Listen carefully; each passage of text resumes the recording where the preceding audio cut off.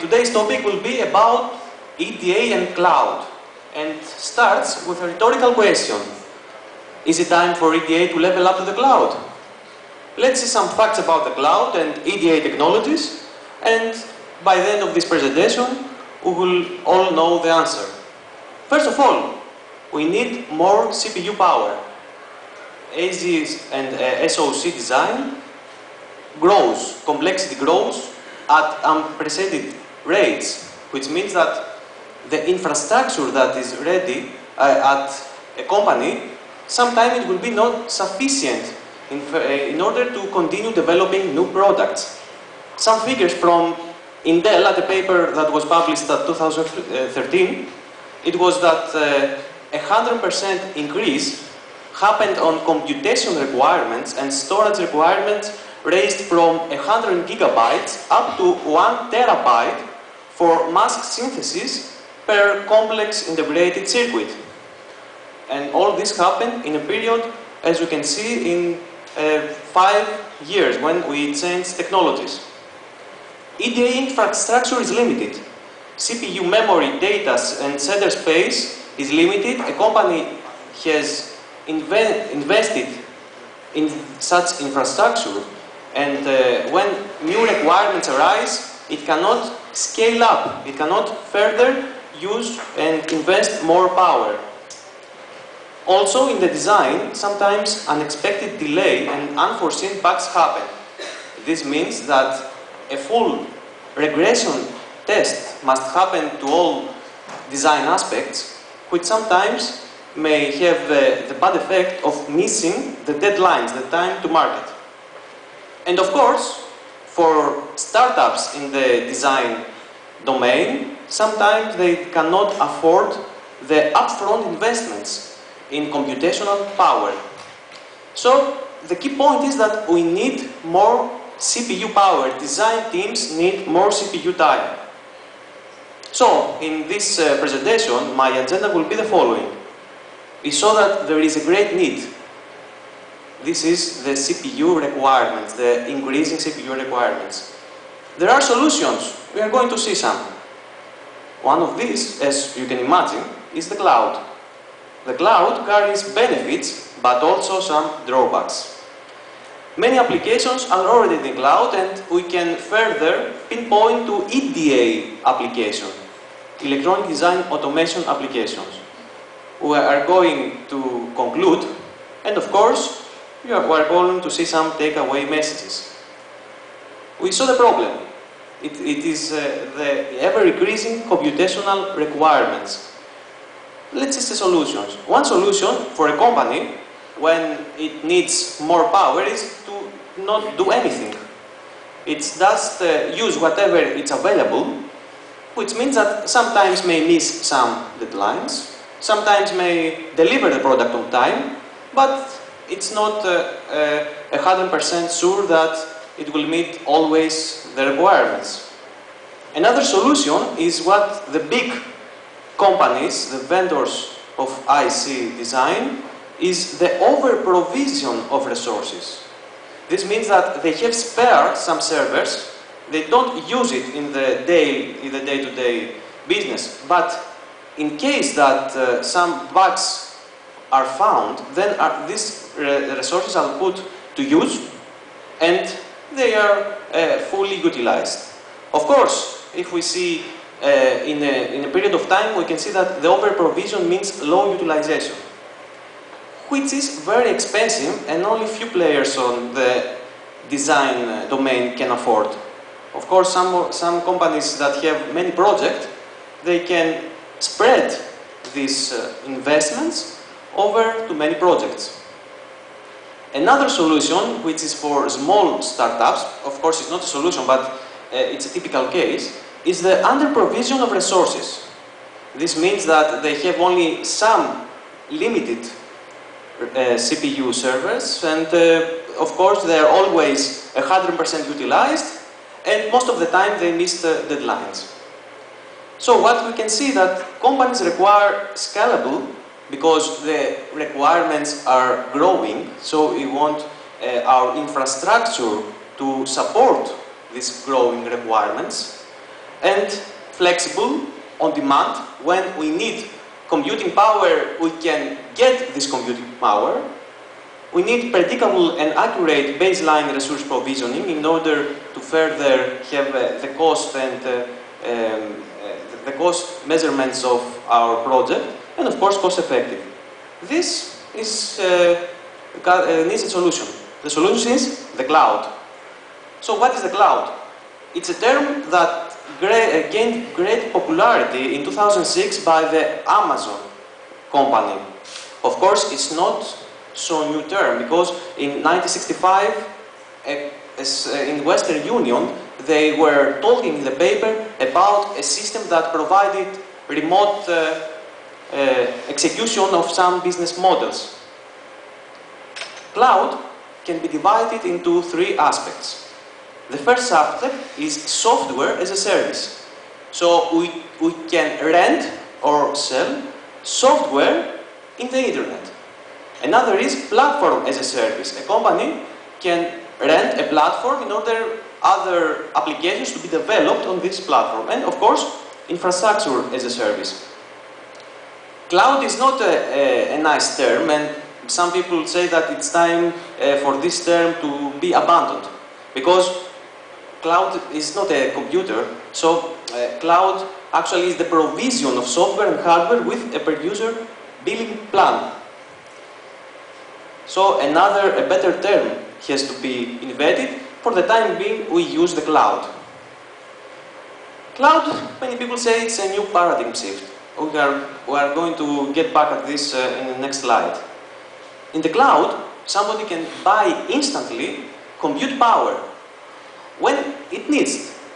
For example, in their project, they need a number of extra servers to run some verification tests. Then you can buy this extra computing power without buying a complete server. You just go to the internet, you press the buy now button on a provider that sells computing power, and you buy it. So the cloud abstracts all available resources. The CPU, memory, software, you don't know what is the underlying hardware or software. You just execute your application. And it's very important, especially for startups, that the cloud shift investments from capital expenditures, which is the upfront investment that a company has to make in buying, let's say, a data center, servers, personnel, and so on, to operational expenditures. So pay as you use this equipment, which is very good for startups. Requires, of course, high-speed internet connectivity, something that in most parts of the world that we are living, European and USA and Asia, exist. Of course, in some areas like Africa, they have some problems and they cannot use the cloud so efficiently as we do. Cloud computing, of course, is not for everyone. It's better suited, as you can see, for small startups that they have not established an infrastructure to use on their projects. Cloud is it's not a new idea. As you can see, back in the 60s, we used to have the big mainframes, terminal lines used by people to compute on the server some projects. Then we moved to the PC era, 80s, 90s, to a network era where we can use the local area network. We moved to the wide area network, grid computing, and the idea of cloud was born, which means that we use our equipment as a terminal to a mainframe or to a number of mainframes, we don't know, to execute remotely some code. Which seems like the old-fashioned traditional way of connecting to a mainframe. Of course, it's not so simple, because now the cloud has many servers, has abstracted the CPU, the requirements, and so on. But it's a similar idea. In the EDA design, the requirements are huge. For example, for the verification steps, logic verification, time verification, and physical verification, we can see these numbers, which means that are very time consuming. For example, here we have up to 100 CPU years. So this means that if we use 100 CPUs, it will need 1 year. And we can scale up by adding more CPU power and decreasing this number. For this reason, for example, Intel has over 100,000 servers running all these steps continuously. The process is not straightforward, so we go from HDL to synthesis to place and route, extraction of the mask, and go to a foundry. Bugs are found in every step of the process, and this keeps repeating itself. It's a big problem. And sometimes extra CPU is more desired because it means we may lose money. For example, in a usual project, in the first phase, we spend most of the time in debugging. After some time, we reach a phase that we need more simulation to verify the complete system. This means that the time to market, which is at this point, is increased. It will be much better if we could meet the time to market much sooner. This means that we need more power. If only we could put more power, more computing power in the simulation phase, where the simulation dominates, then we could meet this time to market. And why time to market is important? Because time to market means money. Perhaps we all know this graph. This graph shows that if a product is delayed, has a delayed entry into the market, and meets the golden point of time, then the revenues are much lower. Here we can see the area behind this curve, which is translated to money. It's much smaller than the area when the product is on time. We can see that there is a lost revenue to delay. People may say that, okay, companies, they don't lose deadlines. It's not correct. A current survey of the company Arteris shows that 11% of products in the design team are usually out of the deadline. They miss the deadline. And as you can see, missing the deadline means pouring money in the drain. If these companies could use extra computing power, they could better use the equipment to meet the time to market, and of course they will have greater benefits. The cloud is here with some benefits. First of all, the IT support is done by the vendor. The company does not need to invest in servers, in administrators, in paying the energy bills of the equipment. They just need to buy the cloud, to buy the infrastructure from the cloud. Backups are done automatically. They are instant and up and running, all this equipment. There is redundancy, and this means that in case adverse circumstances do happen, like earthquakes or so on, because the data and all the software is on the cloud, it can be used in other places, so it means business continuity. There is no need for upfront investments and easy to scale. Cloud, you can see it has benefits. Why it has not been embraced by all vendors then?